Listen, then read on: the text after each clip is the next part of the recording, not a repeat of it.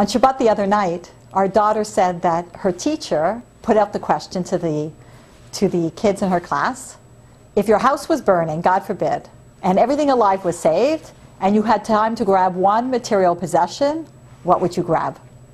I've thought about this before, but I asked my daughter, what would you grab?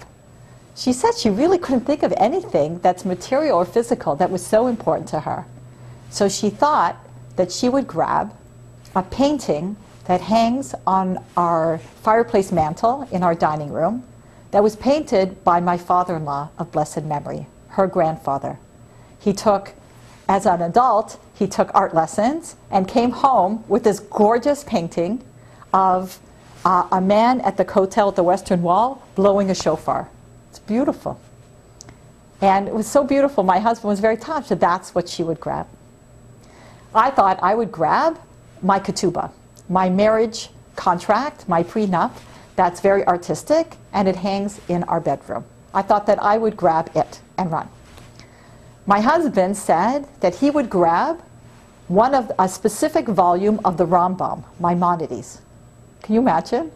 That meant so much to him. It's something he learned like 35 years ago, something he goes back to all the time, and he very much appreciates Maimonides and has not just learned it, but taught it to many people.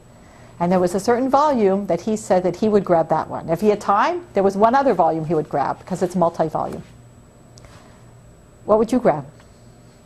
My son said he would grab his phone. And then he thought, well, maybe I wouldn't grab my phone. What would you grab? What means so much to you that if you could only take one thing with you, what would it be? I thought it was so beautiful that my daughter felt that this painting was so meaningful to her, that my husband, his Torah learning, meant so much to him. And for me, I guess proving that I'm really married meant a lot to me. A lot of people say they would grab their pictures, their photo albums. Well, which one? You probably have more than one. Or you grab your laptop with all the pictures in it, perhaps? Perhaps.